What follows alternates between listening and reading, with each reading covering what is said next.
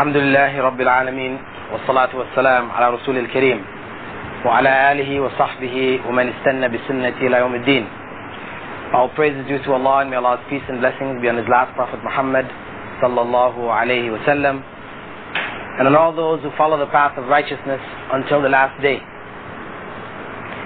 The topic of today's khutbah was concerning holidays, and it was in relationship to the people of this country in particular, in that this land, what we know as Saudi Arabia, is one which has a special place in the heart of Muslims.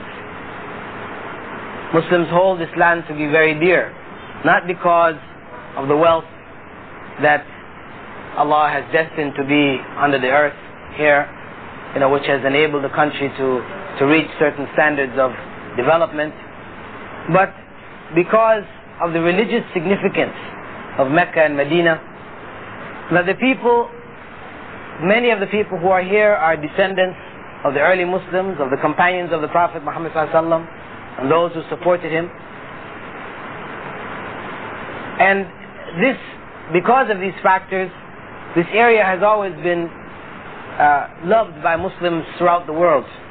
You find Muslims would come in the past and coming for Hajj or for Umrah and would just stay here because they would prefer to spend the rest of their lives here. Many who would come to make Hajj or Umrah would come and stay.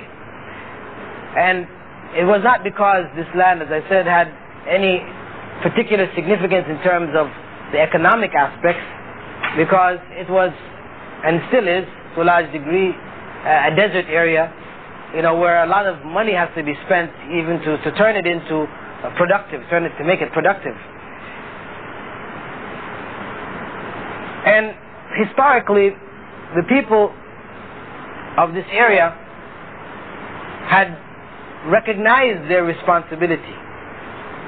The responsibility, because of the fact that they were from here, that they lived here, to convey Islam to those in other countries when they left here. And what you find is, historically speaking, when you look at Indonesia, much of Africa, India, Malaysia, these areas, Islam spread there not by soldiers going and fighting, defeating the people and imposing Islam on them, but by way of traders, people who went there as businessmen, selling goods, buying goods, but because they came from this area where Islam was a great responsibility on the shoulders of the people, these people lived Islam. They were examples of Islam. And as such, even though they didn't know the languages of the people that they went to trade with, etc., they made such a marked impression on these people that you found within a few generations, huge areas were converted to Islam. People accepted Islam in waves. And so we have today some of the majority of Muslims are in areas outside of the center where Arabs are concentrated, what we call the Middle East. This area is only maybe about 100 million Muslims, the Arabs. Whereas the other 900 million Muslims are elsewhere. They are in the far reaches, far corners of the world. So the Imam spoke of this as a reminder to the people of this land today, that in spite of the realities wherein or whereby the people of today who inhabit this land to a large degree cannot be compared with the early generations. Many are far away from Islam, as far as Muslims in the outer reaches of the world. And as such, they are not any more examples than Muslims we find in our own countries, whether it's Africa or Philippines or whatever. Yet when people come here, they are thinking as they thought in the past, that these people are the descendants of the companions of the Prophet Muhammad. And of course, for many of us, it is a rude awakening to find that these so-called descendants of the Prophet Muhammad, in no way exhibit the qualities that were exhibited by the early companions of the Prophet Muhammad and their early descendants. And as a result, what has happened is that the people in these lands, when they have left these lands for holidays, etc., they have not left carrying with them the responsibility. The responsibility of promoting Islam in both word and deed. What we find today is that Muslims are being massacred in a number of places around the world. In Bosnia, what we hear about now, large numbers are being slaughtered. And they're being slaughtered just because they're Muslims. The media tends to put it in a political picture, to promote the political aspects of it. But when you look and you see what the Serbs have done to the Muslims there, you realize that it goes far beyond politics. Politics as we know it, international politics. This is something which is a leftover from the Crusades.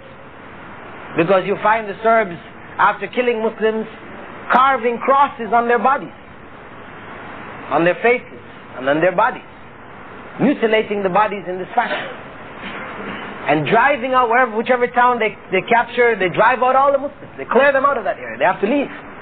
They become refugees, having to leave those areas. They're trying to remove Islam totally from that area. During the time of communist rule there, the communists tried to crush Islam, and they succeeded to a large degree. They reached just before the fall of Russia as we know it, USSR and the other communist states, they had forced the inhabitants of Yugoslavia to change their Muslim names. All of them who had Arabic sounding names, they were forced to change them over to Slavic names. And there was an ongoing struggle to try to erase Islam. And since the breakup, the Serbs have taken on the banner of continuing that struggle, not under the name of communism, but under the name of nationalism. Now what has happened is that while Muslims are being slaughtered there, we find that the countries that have come to their aid are the Western countries, and the aid is coming through various Christian organizations, Christian missionary organizations, who are exploiting the opportunity to draw these people into Christianity. Because when you go to Bosnia, as shocking as it may sound, you will find Muslims there are, what of Islam they have is just the name. I mean, drinking, fornication, all these different corruptions that we normally associate with Western society, it exists amongst these people who consider themselves to be Muslims, because they have been under pressure, communist pressure, for the last 70 years, and it has taken its toll. However, in the hearts of the people there is still a love for Islam, so that when you go and you explain to them, well, Islam, really, this is not allowed in Islam, so on, so on, so on, the people give these things. They want to know Islam, they want to do Islam. But unfortunately, Muslims are not playing the kind of role that they should be playing there in terms of helping these people. And you find instead many of these European organizations, American missionary organizations, are taking the children, the orphans, taking them back to their countries or into other parts of Europe, and have a concerted plan to Christianize these people. In the past, when Muslims heard about the problems which existed in different parts of the world, Muslims of this land, a cry would be given during Hajj and other times when people visited here, and aid would be sent to these people. An effort would be made to try to help these people. However, today, we don't find that kind of reaction here or elsewhere. Similarly, in Somalia, after a struggle in the country where the leadership, which was a socialist, communist-leaning leadership, was overthrown, but overthrown in a nationalist struggle, you find people being massacred on large scale, many Muslims forced out of their homes. You read about the cases of them, taking boats, trying to go to other countries, boats capsizing or whatever. And the UN has declared this area to be an area of tragedy and starvation. There are many people there who are starving to death daily. The Imam quoted that some 5,000 children are dying there daily. Muslim children. And the main sources of aid here again are Christian Red Cross missionary aid. And as the Imam pointed out, what can you expect of a child who is starving to death? There's only skin on top of the bones, and somebody brings food to them, provides them with shelter, aids them, and then offers them Jesus Christ. What can you expect them to do? Muslims are at fault. If these young children or people accept Christianity out of their ignorance, because we know the masses of the people in these countries are Muslims by culture. Not Muslims in the sense that they know what Islam is and they're practicing the principles of Islam throughout their lives. They're Muslims by culture. Not just as back in the Philippines or in Sri Lanka or wherever. But the mass of Muslims are by culture. This is what my parents did, this is what my grandparents did, this is what I do. But to say I've understood and I'm clear on what Islam is, most people are not clear. So when somebody brings them love, because Christianity is always presented from a point of love. Everybody wants love. So when these people come and share and take care of them in the name of love, love which was manifest in Jesus, what are the people to think? What are they to choose? And he also described the situation in Albania, another country which, though the majority of people in the country, some 80%, were Muslims, this country became one of the most communist of communist countries. They broke ties with Russia because they considered Russia to be reformist, breaking away from the traditions. They even broke ties with China when China started to make certain changes. They were the most communist of the communists. They shut down every masjid in the country, destroyed what they could, turned the others into museums or whatever. They made one of the most vicious attempts to destroy Islam. With the breakup of Russia, that society fell apart also. And the people of the country are in a state of dire need. And again, it is the missionary activity that is coming to their aid.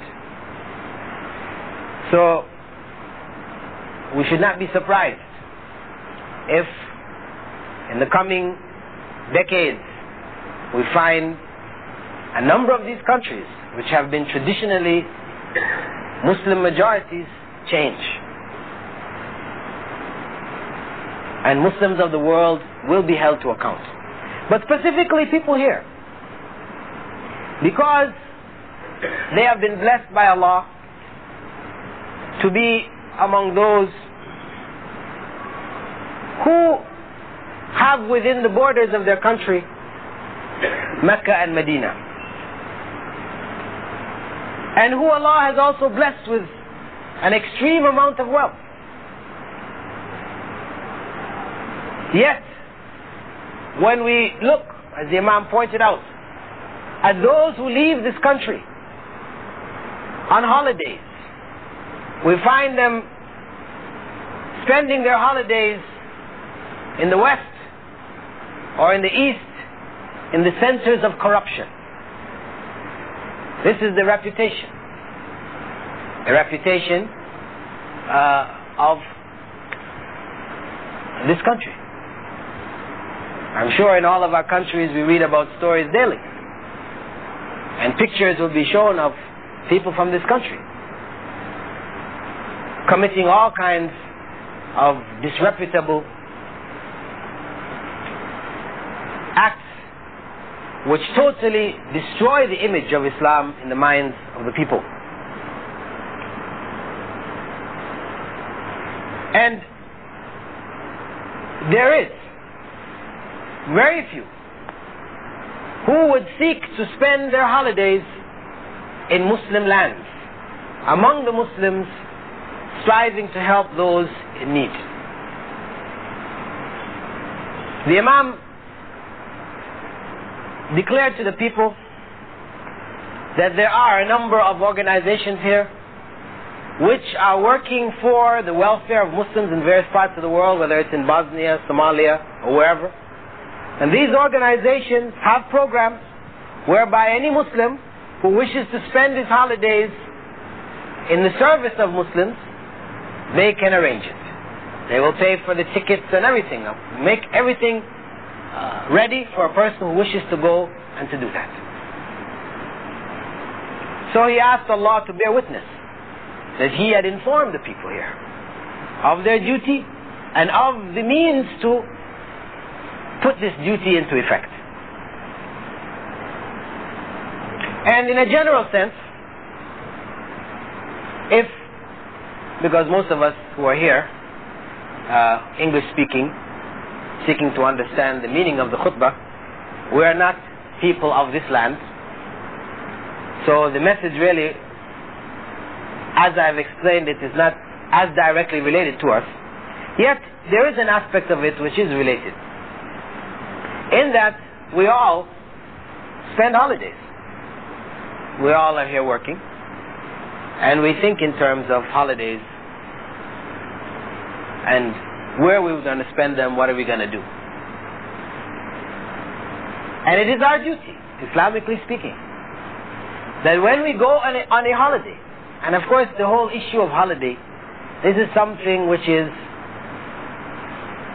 part of the effects of Western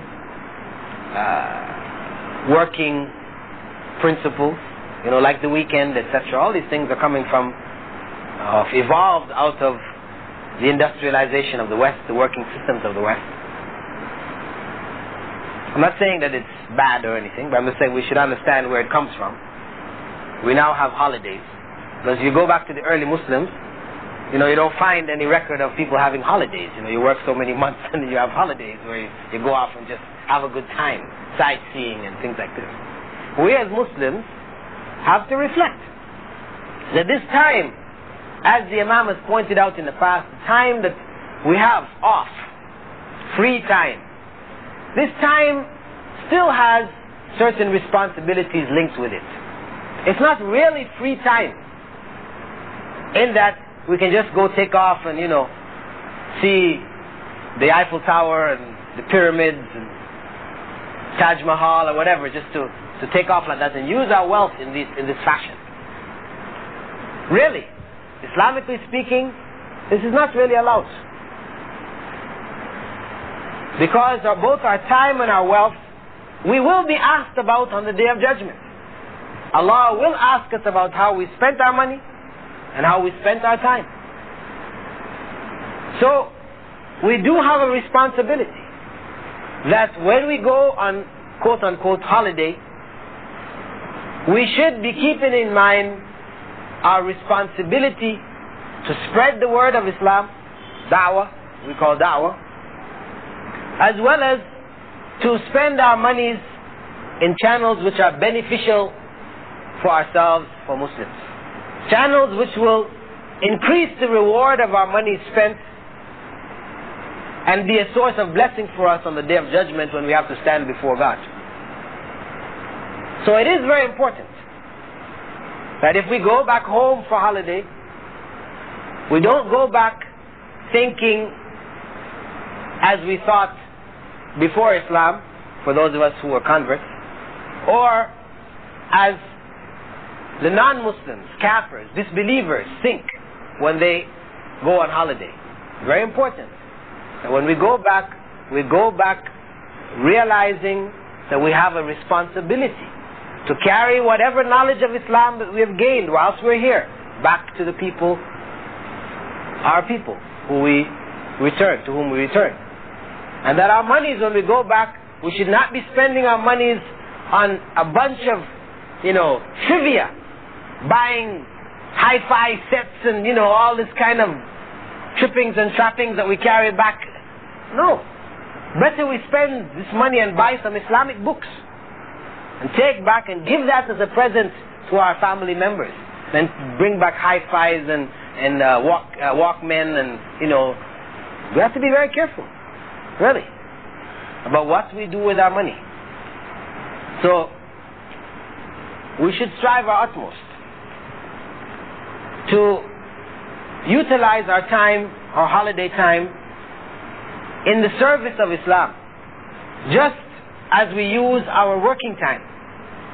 Whilst we're here working, though we're working for a wage, with an intention to use that to benefit our standard of living, at the same time, we have a duty to learn about Islam here, where we have an opportunity that we didn't have back in our home countries, as well as to convey Islam to those around us who are either non-Muslims or non-practicing Muslims.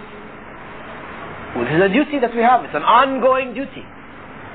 And when we go on holiday, that duty just continues in another form.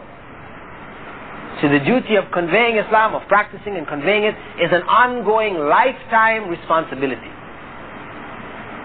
It's not something you do for a period of your life. You take a holiday from. No. There is no holiday from the responsibility of da'wah.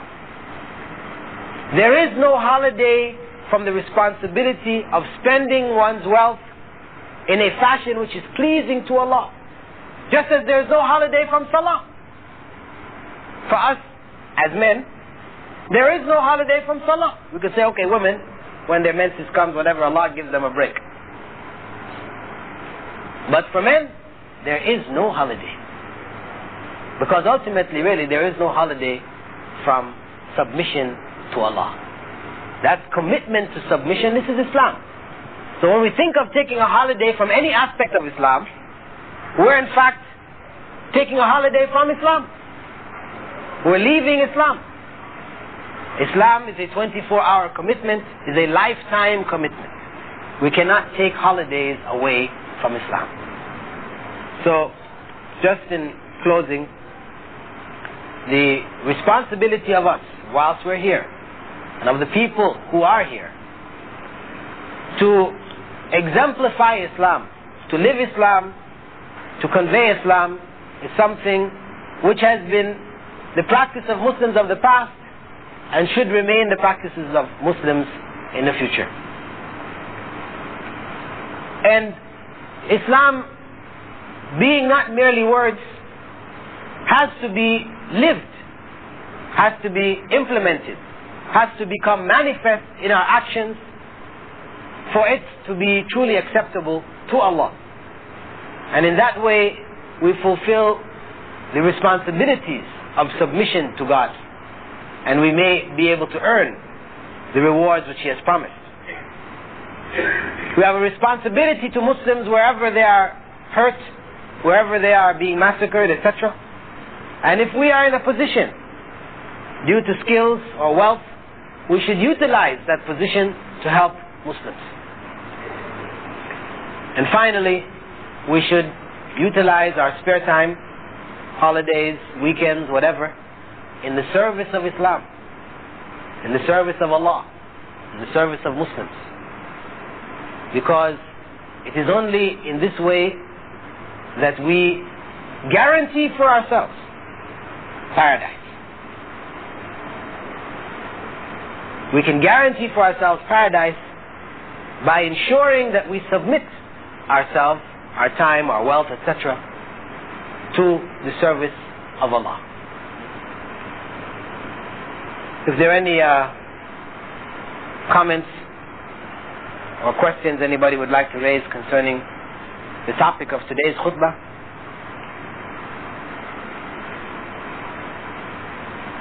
Or any general comments concerning da'wah activities, questions which have arisen, which you have had some difficulty in explaining, you may also present them.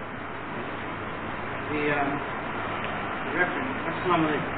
Alaikum salam wa rahmatullah.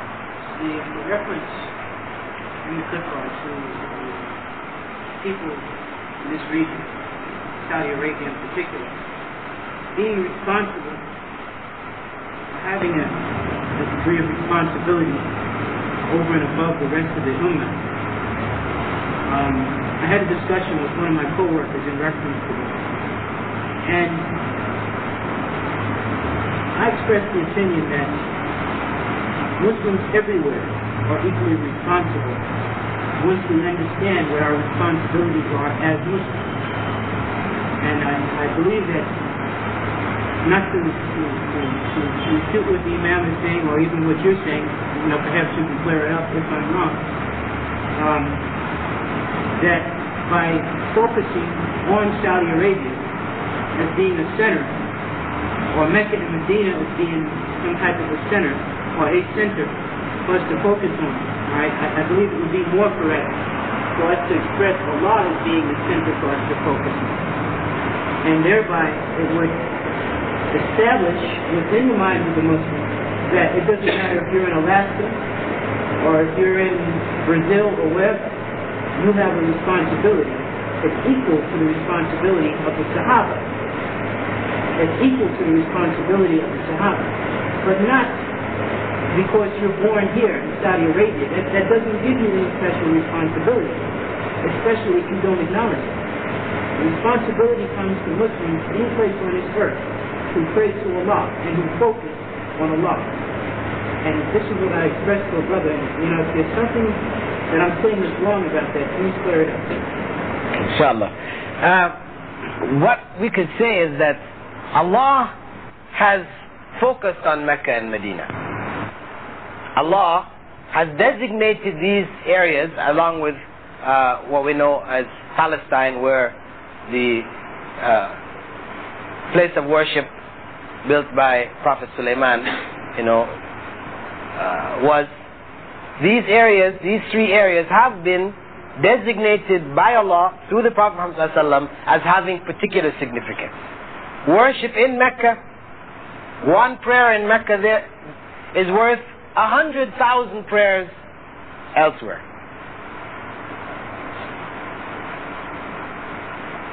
So Allah has designated this place to be of a place, a focus, a focal point. Pilgrimage is to Mecca, so this makes it a focal point. Now, those people who are this land has ended up in their hands, these people do have a responsibility to look after these places which people elsewhere do not have. I mean, we all have a general responsibility in terms of coming and whatever we can to help so, but these people who are specifically here, who Allah has blessed with wealth, etc., etc., they have a responsibility over and above Muslims elsewhere to maintain Mecca and Medina and the Islamic quality of this area. Because Allah through the Prophet ﷺ commanded Muslims here to remove Christians and Jews from this area, that they would not be allowed in the Arabian Peninsula to set up their places of worship, whereas elsewhere they are allowed. In Egypt and other Muslim lands, Islam does not prohibit Christians and Jews from setting up their places of worship on land which they own. It doesn't prohibit them. But in Arabia in particular, Arabia, in which lies Mecca and Medina, they are prohibited. So there is a responsibility here, which is greater in this particular regard than the responsibilities of Muslims elsewhere.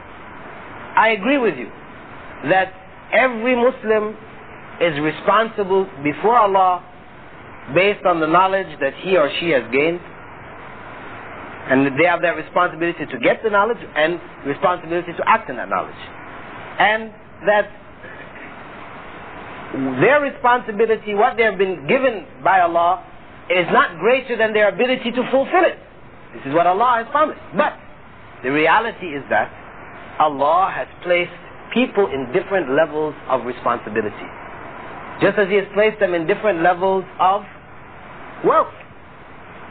We're not all of equal wealth, though we're all responsible for how we act on our wealth, use our wealth, but we're not equally responsible. For example, if I have 1,000,000 riyals and you have 1,000 riyals, what I am required to give for the aid of Muslims is not what you are required to give. There is a greater responsibility on me. Allah has given me more money and He's given me more of a responsibility. This is the reality. Allah has put you in an area like the responsibility of the Sahaba in terms of Islam is greater than our responsibility. It's not the same. It's greater because they saw Prophet Muhammad ﷺ, they saw the miracles, they knew that he was a prophet of Allah on a level that we can never know. So their responsibility is greater.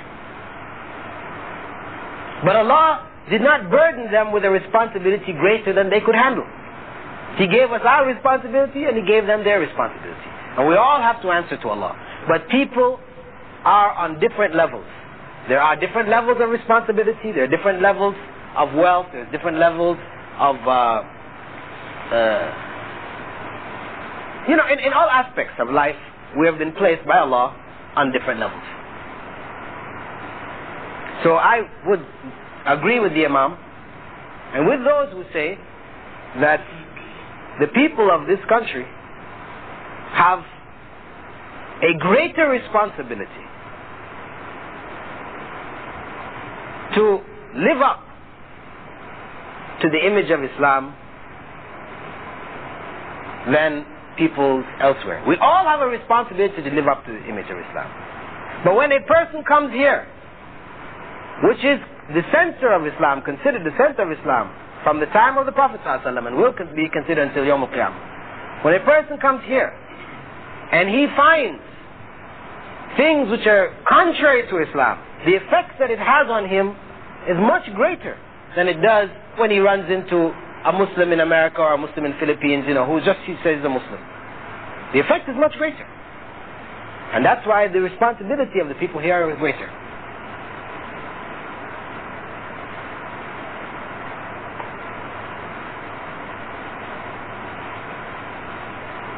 What to do if they don't fulfill the responsibility? Well, they will have to answer to Allah. This is why the Imam was stressing this point to them. That they have this added responsibility. That they are not fulfilling that responsibility. And it means that the punishment is much greater. Because of course that's what happens. Is that when you have a greater responsibility and you don't fulfill that greater responsibility, your punishment is greater also. So rather than being proud about being in this country with all the wealth and being a descendant of this, like you find, this is one of the things I find sort of funny in some of the countries, where the idea of tracing oneself back to the Prophet Muhammad ﷺ, is very popular amongst Muslims. So you have certain titles. People will call themselves Sharif or Sayyid. They have these titles that people take on, which indicates that they are somehow from the family of the Prophet, right? And you find it in other Muslims. But it is something, it's what people are proud of, proud of being. But this person may be drinking alcohol, fornicating and everything else, but he's proud of being a Sayyid. This is delusion. Just as for a person from here to be proud of being, in the land of the Haramain or whatever, but that person is not living up to that responsibility. It's delusion, it's ignorance, the height of ignorance. Because what they don't realize is that the punishment that they're going to receive for having been in that position and not living up to it is so terrible that actually we should not wish to be in their position. Unless such a person is in a position of responsibility and fulfilling it. So this is why Prophet Muhammad ﷺ, had prohibited jealousy. Jealousy, to be jealous of somebody because he's rich, or because, he's knowledgeable, to wish that this jealousy is prohibited, unless the person is rich and is spending the money in the path of Allah. So your jealousy is not for the material aspect, that thing which you can be proud of. But your jealousy is an expression of a desire to want to do righteousness as this person has done righteousness. This is where it is allowed. But just to be jealous because he has money or he has knowledge, this is prohibited. So similarly, to be jealous because these people have oil wealth, able to build these big palaces and, economically speaking, they're quite comfortable, etc. To be jealous of them is foolish. To be jealous of one who has these things and is using it for the sake of Allah, yes, it's alright.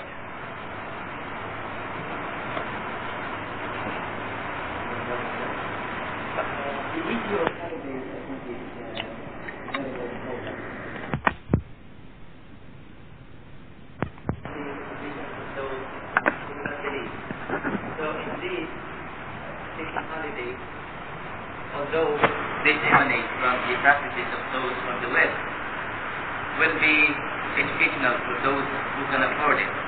Now, when we go to places, for example, like wherever you go now, you find that not only that you see the foundations of the unbelievers or the rendering of the city, but see how the Muslims live in these places. And if possible, as a suggestion, we suggest that for Muslims who are taking holiday, they try to find where the Muslims are. Now we find Muslim centers in every corner of the world, whether in Japan, in Germany, in London, everywhere. And it's really very, very good that we try to mix with the people, especially people doing da'wah. We share with them what we know and we learn from them. And it is through this interaction that we will be able to enjoy what we are supposed to please Allah. So I suggest that for people who have the means to spend the holiday instead of enjoying all the amenities, all the kinds of amenities that may be against Islam, we try to spend our time also with Muslims and tell them how we improve the situation or how we learn from everyone. For example, in Herndon, Virginia, you find that there's a very well-organized Muslim community there. And it is an issue, for example, that Muslim identity is a sort of new thing. Prior to, so many years, you find that the Muslims are afraid to show their identity as Muslims. But when we go to a place like this, you find that the Muslim ladies there are actually wearing what we call hijab. They are not afraid to show to the world that they are Muslims, and this is in America. You find that the Muslim women are working, wearing their hijab. Their children are going to American schools wearing their hijab. And I think this is a very good observation for everyone, if we can afford it. I would still add that,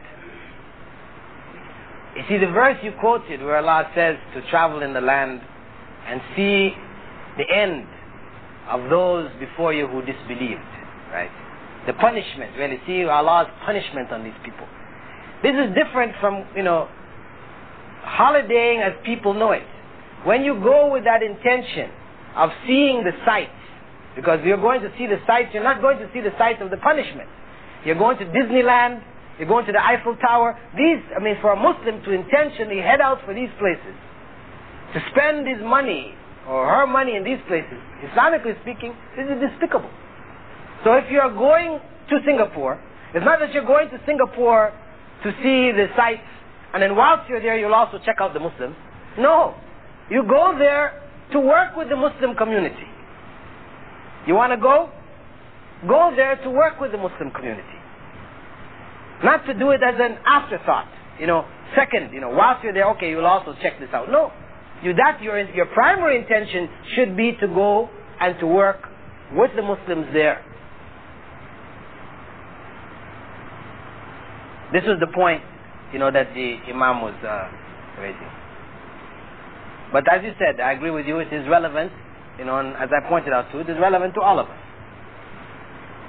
This is the one thing that, like you said, when we look back to history, we found that Islam spread not by force, but by the activities of the Muslim traders who were real Muslims.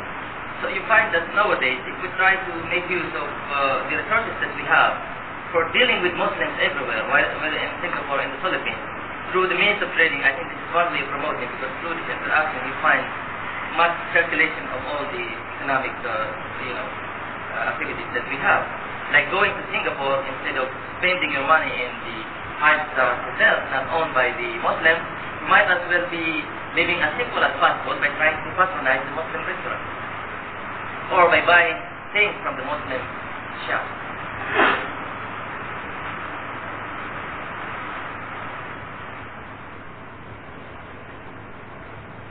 Any other comments?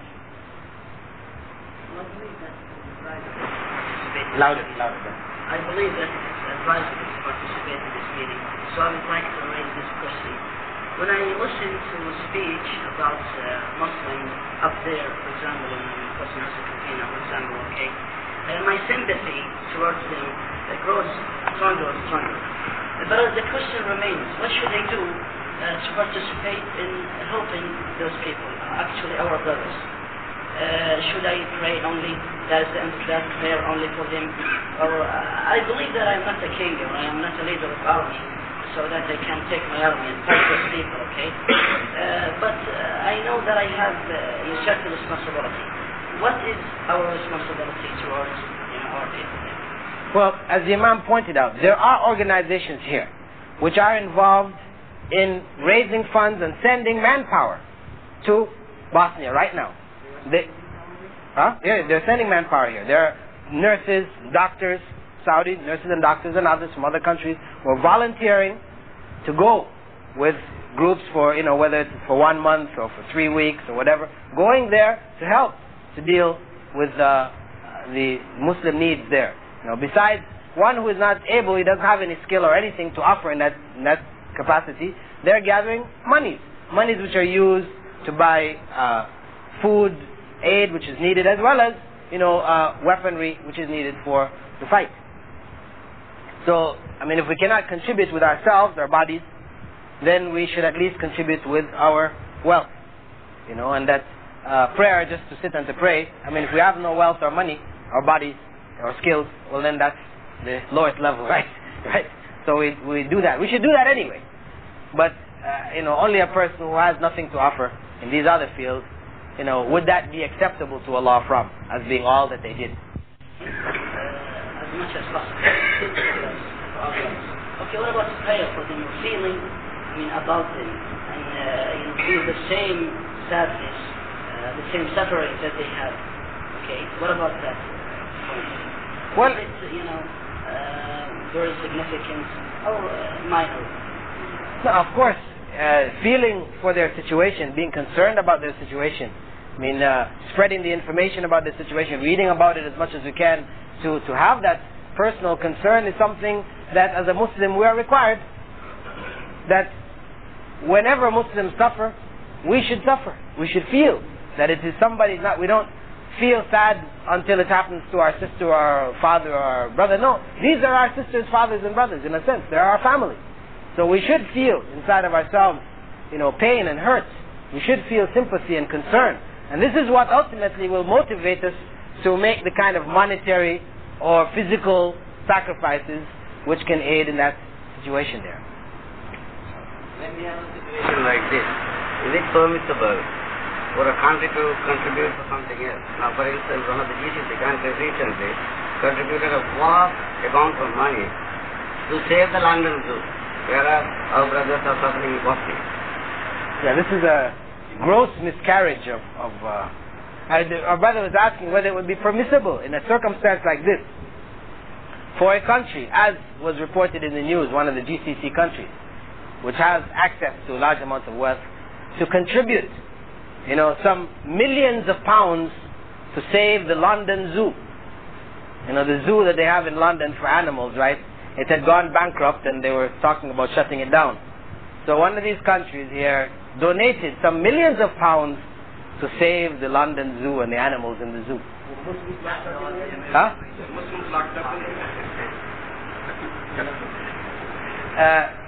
Pardon?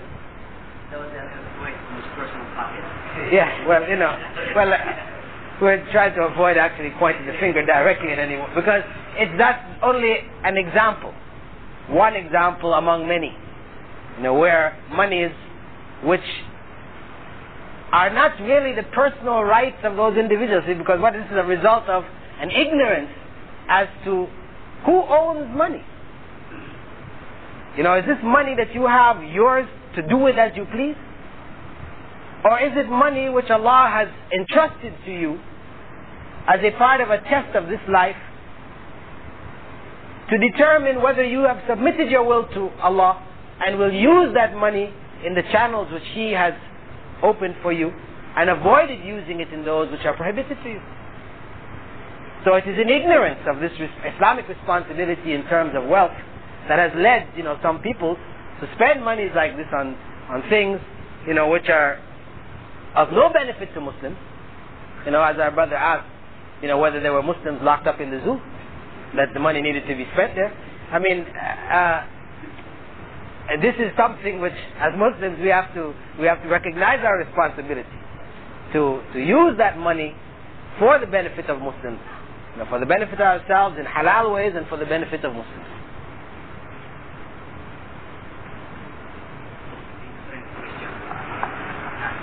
In the course of da'wah, we used to encounter in conducting lectures with the Filipino women. Now some of them are hesitant to accept Islam, considering that according to them, they were told that in case they will accept Islam here and they are married and their husband is left back in the Philippines, in case they have their holiday and their husbands are still non-Muslims, they are not allowed to stay together.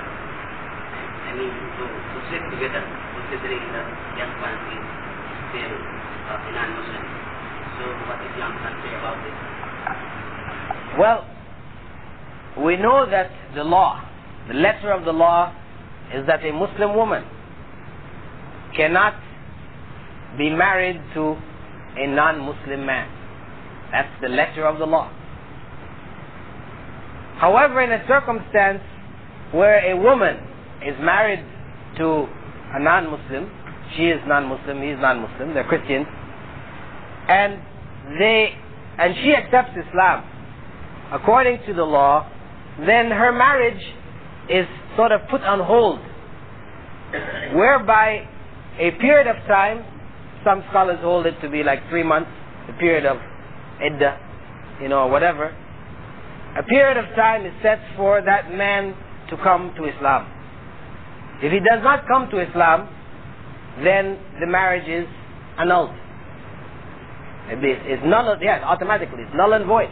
Because she cannot be married to him, legally speaking, according to Islam. So the marriage has no value unless he becomes Muslim. If he becomes Muslim, then the marriage has value, they continue as married people. Now,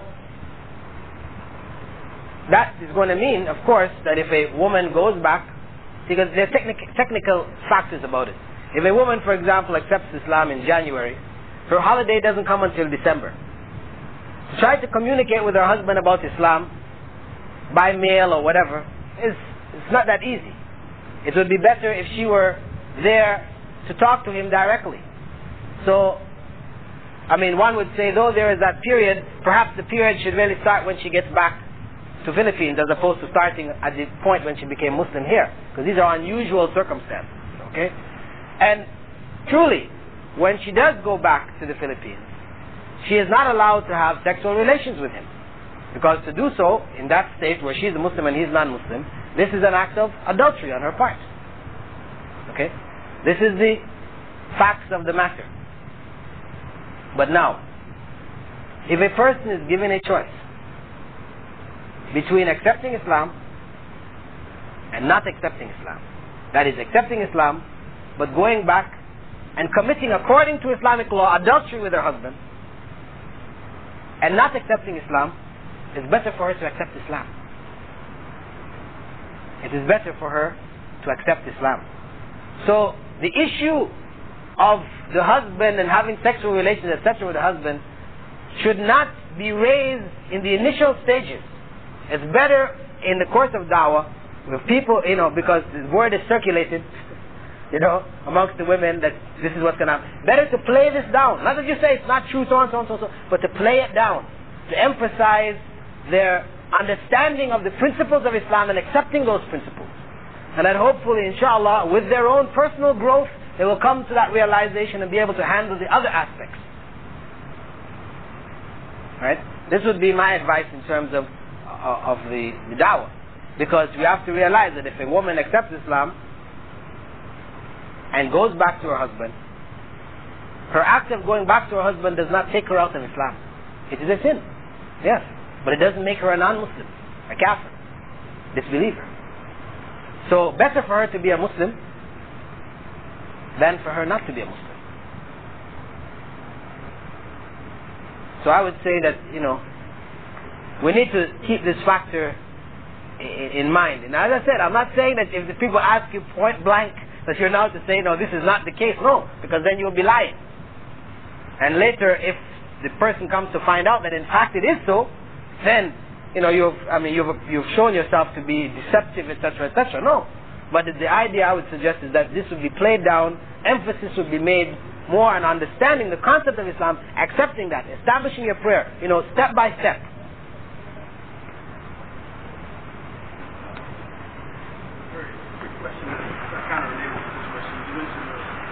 Woman this is a situation where the woman was already married and she accepted Islam. What about the case of a Muslim woman who married a non-Muslim? Is that a similar case in the sense of her sinning but not leaving Islam? I would hope so. This would not take her out of Islam. It would be a sin on her part for her to marry a non-Muslim. A sin on the part of her parents or guardians who allowed her to do so. But this wouldn't take her out of Islam. Of course, the point is that for a woman to put herself in that position is to put herself in such a precarious position. Why is it Islam prohibits Muslim women from marrying non-Muslim men? But yet Muslim men can marry non-Muslim women. Christians and Jews specifically. Not Buddhists or Hindus or anybody else, but Christians and Jews. Why? Because that relationship, the male-female relationship is such that a man who is a Muslim is more likely to cause his family, his wife, etc., to come into Islam. He has control over the family circumstances. The chances of her causing him to leave Islam are very small. Whereas in the case where a woman is under a man who is a non-Muslim, a kafir, then the chances of him affecting her and causing her to leave Islam are great. So for the protection of women, knowing their natures, etc., psychological, biological makeups, etc., Islam has prohibited it for their protection. I know of a Filipino lady who embraced Islam here, and she tried her best to convince the husband to come to Islam, come to the fold of Islam. And when she failed, what do you mean by this? Was she here? Was she here? Wait, the lady is here, and the husband is in the Philippines. And for quite a long time, she tried her best to persuade the husband to embrace Islam. And ultimately, unfortunately, the husband did not embrace Islam. And what she did, she actually divorced the husband, and now she's married to a Filipino. So she had the guts to follow what our brother said. Well, let's say that, inshallah, she grew in Islam to the point where her faith now governed her actions. She was no longer following, because her desires, her natural desires would be to want to be with her husband. But her faith now, or submission of her desires to Allah, led her to give up that person who she had been married to and to follow the commandments of Allah. And people who have to understand are on different levels. And people grow at different stages. So though this is an example of one sister, we cannot necessarily put it and expect every other woman who accepts Islam to fall right into this mold. No. She may have been more committed, stronger, etc. We have to allow for the differences which exist there. We encourage and we discourage, but we don't prohibit in such a way that we stop people from coming to Islam.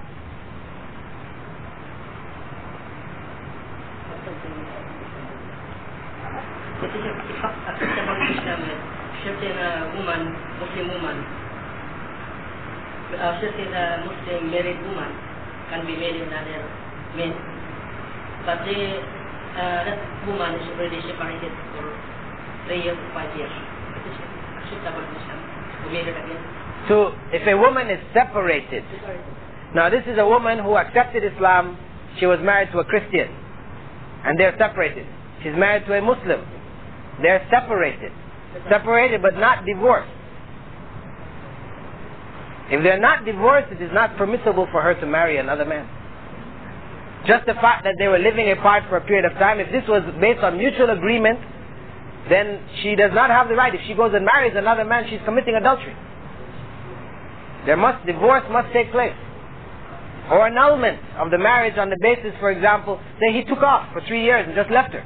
He was no longer providing for her and her children or whatever. So she doesn't feel, he's no longer fulfilling the requirements of husband, then the Islamic body in her area can annul that marriage. Say that she is now free from that man. At that point in time, she can marry somebody else. But now just a woman, for example, they've been separated for 3 years, they agreed, she went overseas and then she decides, well, I'm tired of this man really anyway, I don't like him so much, let me marry somebody else because we've been separated for 3 years. No. 5 years, no. It's not grounds. This would be adultery. But the problem in the Philippine law is not considered divorce. There's no such thing as divorce in the Philippine law. We have the legal separation. Yeah, but he said he's talking about Muslims. We're talking about two Muslims. A Muslim man, Muslim woman. Now the issue is considering that this Filipino, this Muslim woman, it was formerly a Christian. No, not formerly a Christian. They were both Muslims.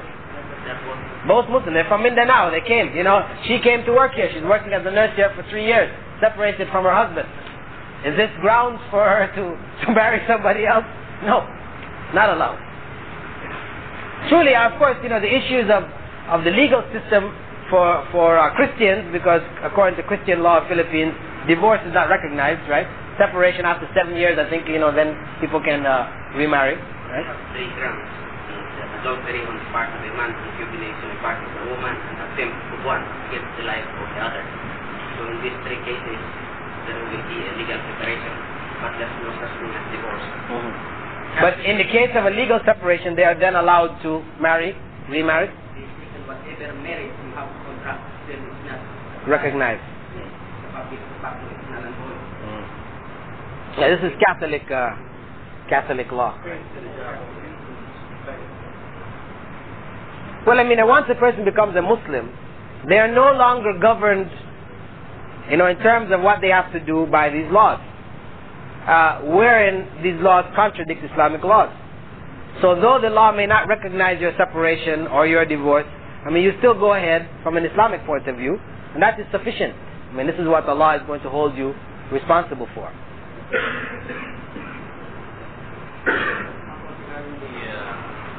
Christian Muslim with Islam here, big number in the Philippines, and now the family, the kids, and the wife is also Christian. He tried his best to convince the family to embrace Islam, but he cannot get it. What will be the result for this? Well, in the case of a man, he can remain married to her. You see, Islam does not require him to divorce her. The question of a male who accepts Islam here, right, Christian, male, he accepts Islam here, he goes back to the Philippines, or goes back to his home, wherever, and his family, his wife and children are still Christians. He tries to bring them to Islam, but they don't come. What would he do now? No, he doesn't have to, his children are his children, his responsibility. His wife is his wife, remains his wife. But if he decides, for example, because the wife may be, very negative, maybe so much, so much hatred in her heart concerning him becoming Muslim, that she is, creating havoc in the home. The time comes to prayer, she's making noise, turning up the radio, and all the different things, bringing alcohol over, and she will not submit, at least, to an environment of Islam in the home. Then he has the right to divorce her. He has the right to divorce her. He may divorce her to protect his own Islam and marry somebody who's going to help him to grow in Islam. This is perfectly, okay for him to do this. In terms of his children, he has children, for example, say who want to live with him, who are past the age of puberty, who he is not in a position to insist on them being Muslim, right? Islam does not tell him he should kick them out of his home, no. He has the means, they're still studying or whatever, he should look after them. However, they would be obliged to obey the principles of Islam in the home. That he's not going to allow them to, to bring in drugs and no. As long as they comply to the Islamic principles of his household, they can stay with him. If they don't want to comply, then he has to send them out. Because he has to, in the environment which he has control over, he has to maintain Islam in that environment. And those who do not wish to comply with those principles, he has to move out of that environment for protection of his own Islam and the Islam of the rest of the family members. We allow the kids to take them to church by their mother? Well, if the children are past the age of puberty, so if they're below the age of puberty, then he should be taking the children to the mosque and influencing them to Islam. And it would be better.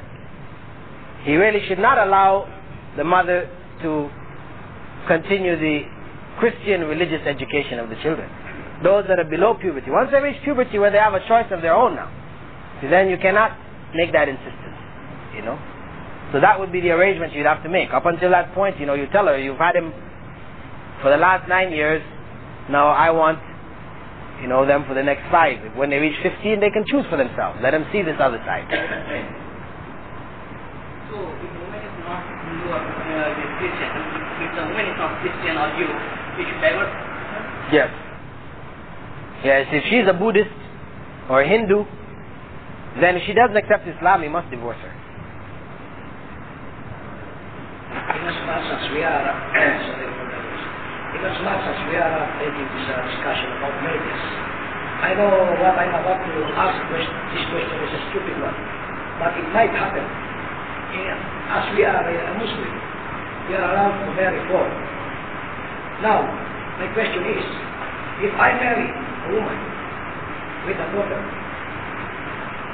say age 18, then as the years goes by, I fell in love with the daughter of my wife. Will be as a Muslim, should be allowed to marry the daughter of my wife? No. You're not allowed to marry the daughter of your wife. The fact of, once marriage takes place, then it's like it would be the same as marrying the wife of your father. You see? Now I know you're not related by blood. You see what I'm saying? Your father already has you. Then he marries a woman, right, who is not related to you in any way, right? And then your father dies, or is divorced. Are you allowed to marry that woman? No. This is according to Islamic law. That marriage now once you got married, that makes it prohibited for your descendants, for you to marry her descendants, for your descendants to marry her, or for you to marry your father's wife. That is amongst the prohibited degrees of marriage. Pardon? Yeah. Also the suckling brothers and sisters are prohibited in marriage. Now, do I have to marry the No. That we have to pay and give protection for the orphans and the widows. So we are following the Quran. From the point of view, we are following the Quran's. But the Quran also prohibits you from marrying the daughter of your wife. no prohibition if you have not gone into your wife. Yes, it's different. If you have not had sexual relations with your wife, that's different. You know, if you just married her, before you could consummate the marriage, she died in a car accident or whatever. That's different. But once you've had sexual relations with her, her daughter is prohibited to you, your son is prohibited to her. This is the law. You look after her. You look after her, you know, as a responsibility. But your best way is to find her a husband. And those feelings that you have would not be, I mean, Allah won't hold you to account for the feeling that is in your heart. But if you try to express it in word or in action, then it becomes haram. It's sinful. In reference to the brother who made a question about the brother who became a Muslim, but he could not change his wife and his children. I've known of cases of people who were married 20 to 30 years, and after that 20-year period or that 30-year period, the brother, he remained a good Muslim, he took care of his family, and that is what convinced the wife that, you know, that Islam was best and she became a Muslim. After 20 years in one case, and 30 years in another. It's a case that I know of personally. So it may not happen overnight, but over a long period of time, eventually, yeah, the chances are very good that if you have a good wife, you know.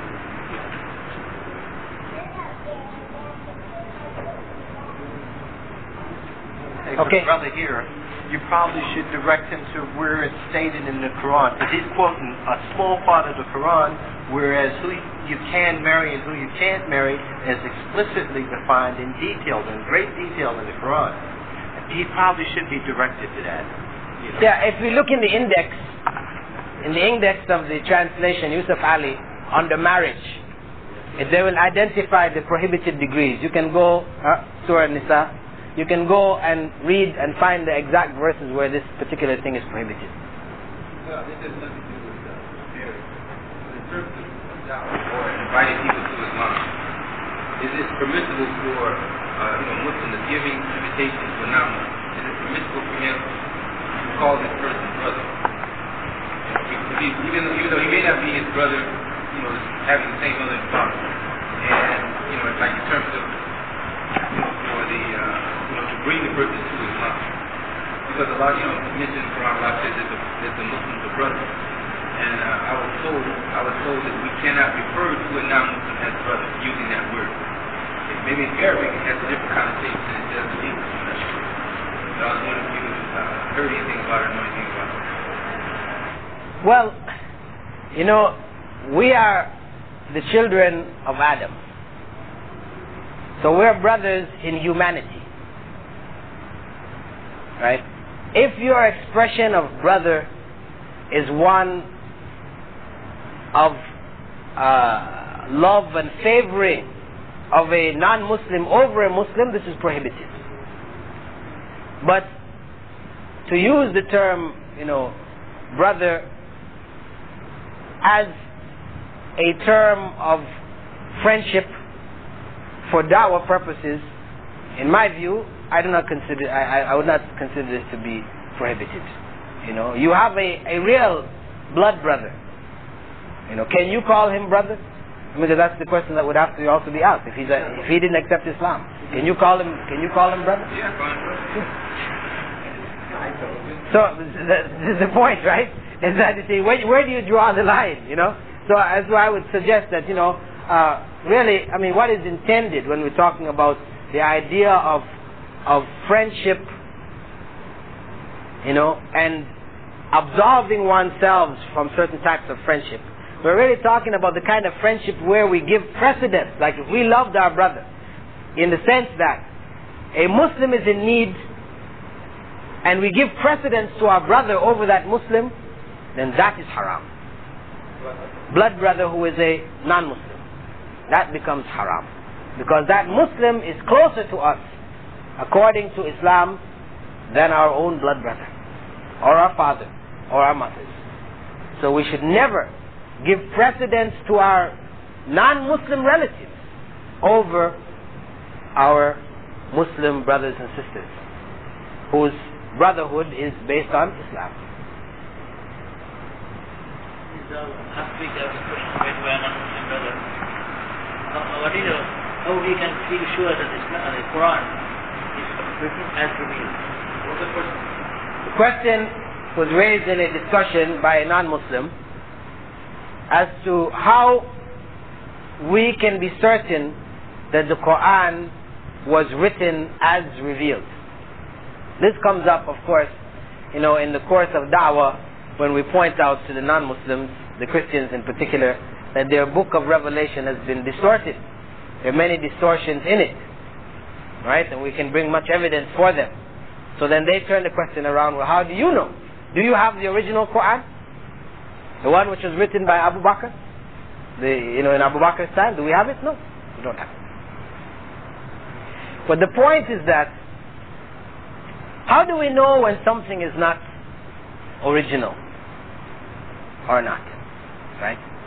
Anything which comes down to us, any document which comes down to us. How do we, there are ways that scholars have used to determine the authenticity or correctness of a given document. One of the ways is that this document has been reproduced, right? And the copies are found in various parts of the world. They bring the copies together.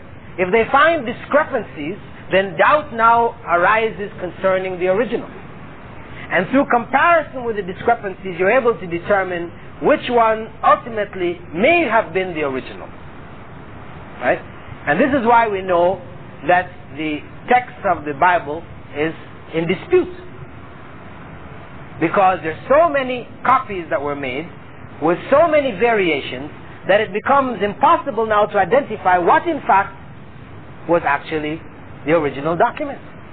And then the issue of the original being written in another language, in Aramaic, for example, the Gospel of Jesus in Aramaic, Jesus spoke Aramaic, and what is available now is in Greek.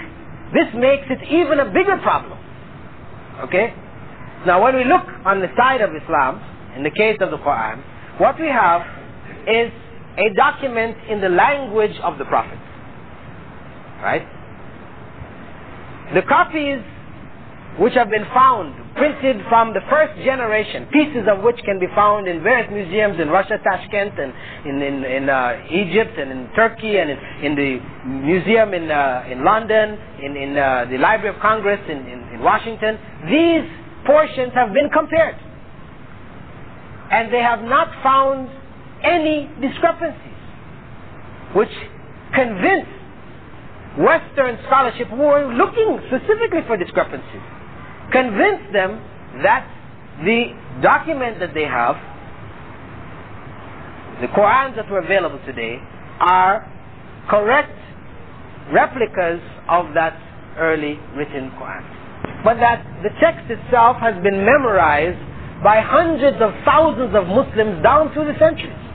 This is the only book of its kind that has been memorized in this way, from cover to cover, in such a way that if you try to introduce any kind of variation, those who have memorized will be able to spot it right away. So it has been protected and been preserved not only in the written form, but in the memorized form.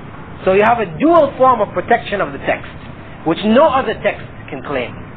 This is the only text in the world, the only religious text in the world that has been protected both in the written form and in the memories of the people. Sometime now we read in the prayer, and we managed to have an ayah someday about that.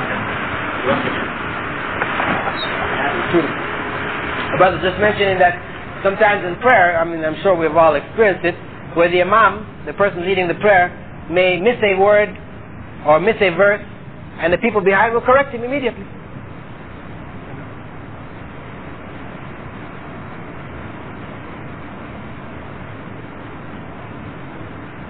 Okay, inshallah, if there are no more... We have a new brother. Should I mention it after you finish, or should I do it now? A new brother meaning what? Somebody wants to accept Islam? Just recently accepted Islam 2 days ago. Accepted Islam 2 days ago. Okay, you want to introduce him to people, inshallah?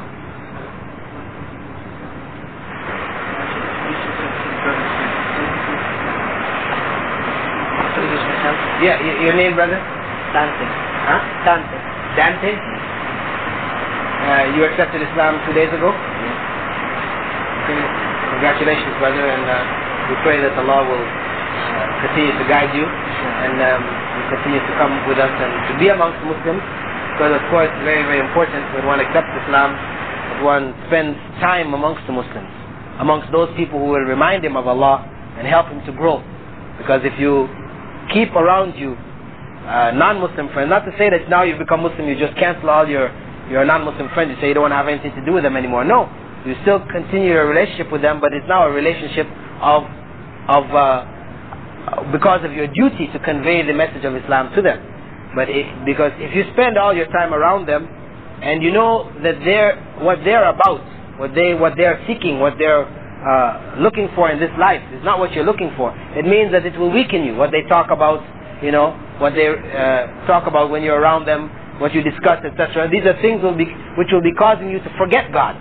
So you don't want to spend all your time amongst them. You spend time amongst them to convey the word of God to them, but you should try to spend as much time as you can amongst Muslims so that you can gain more of the word of God and to grow spiritually. Inshallah. Okay, we close. Subhanakallahumma wa bihamdika nashhadu an la ilaha illa ant nastaghfiruka wa natubu ilayk. We ask Allah to help us to use our spare time, our holiday time, in the service of Allah and in the service of Islam, to realize our responsibility in using our wealth responsibly in a way which is pleasing to Allah, and also to use our time in a similar fashion. Amen.